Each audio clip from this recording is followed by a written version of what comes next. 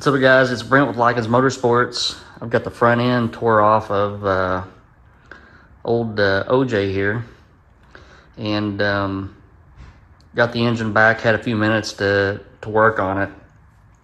Pulled the timing cover, the balancer of the timing cover, and all the tensioners and guides and chains, and the cams. And if you notice, no valve springs here, so I'm able to freely move things as I need to.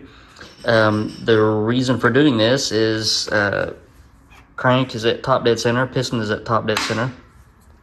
Number one piston is at top dead center, and I can measure valve drop at top dead center. So there's not much.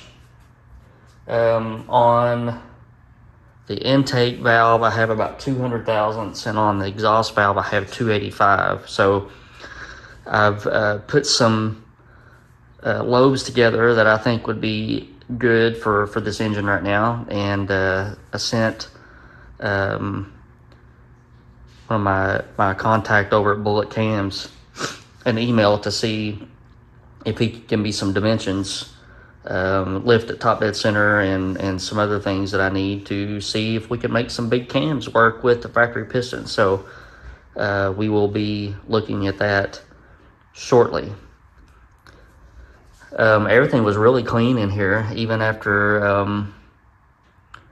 the dyno session. Everything's in good shape until I drop everything. But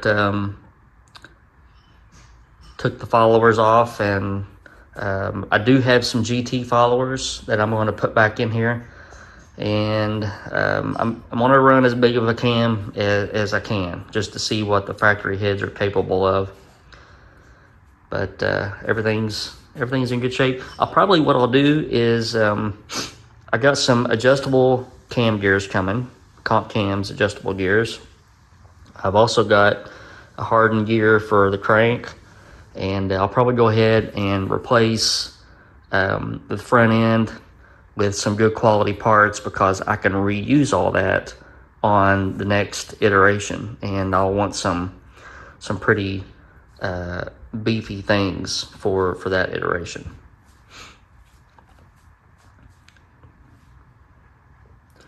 So everything looks good here. There's no wear in the head where the cam rides. Nothing to raise a flag that things aren't going well. Everything looks really good. So good thing about the 4.6, it gives me this nice tray to lay out all my parts in. So I don't know why people hate this motor so bad. So, I put up a video of the dyno session the other day, and my goodness, the amount of hateful comments coming from people. I mean, if you're not interested in this, don't watch. It's pretty cut and dry. It's simple. The amount of people telling me that I'm being dishonest and wasting my money, wasting my time. So I guess that's the internet, right? People think that their opinions are valuable to everybody else. I don't know. So show this real quick. This is the 511 with the Epi Power heads. You can tell those by the exhaust port pretty much being straight out instead of down. I've got just a little bit more work to do on that. All the carburetors and everything I need to plumb up and get my tunnel ram linkage going. Got some spacers coming. So I did get the intake manifold back from being milled. It is bolted down.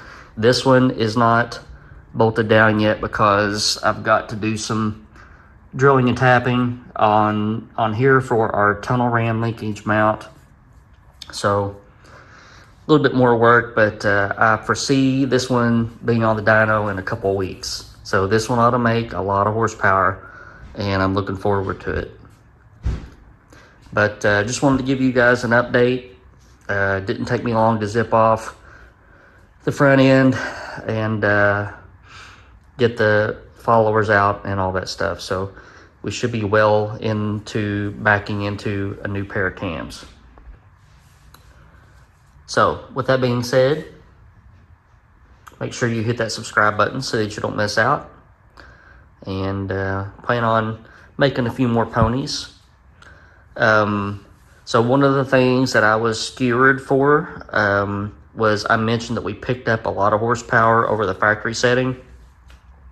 And one gentleman was very quick to point out that I was being dishonest with how I was rating things, because the factory was rating their engines net and with all the accessories and all that stuff.